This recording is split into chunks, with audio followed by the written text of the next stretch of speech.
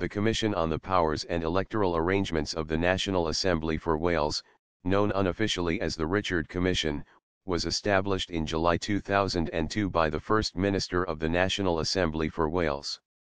Richard was joined by 5 commissioners appointed following open competition and interview, as well as 4 commissioners nominated jointly by the 4 party leaders in the First Assembly.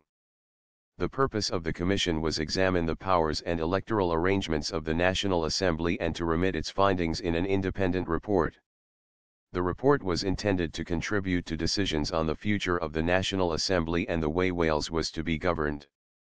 It recommended that the National Assembly should have powers to legislate in certain areas, whilst others would remain the preserve of Westminster.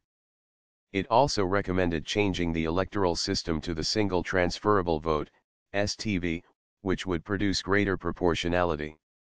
The Commission did not evaluate the performance of the Assembly or the Welsh Assembly government. The Commission viewed that would have involved going outside the terms of reference and making subjective judgments.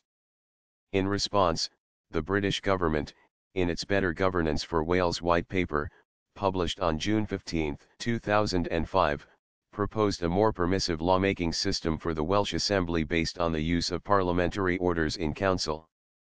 In so doing, the government rejected many of the cross-party Richard Commission's recommendations.